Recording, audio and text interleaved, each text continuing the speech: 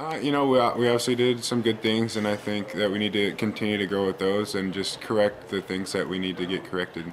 What do you feel about? It's just each person has their own thing. Some of it's consistency, and some of it is, just specifics. Like taking a different step or little technical things. Colt's his biggest critic, and so he was just saying, let's just keep on going and let's keep fighting, and we're gonna get this going.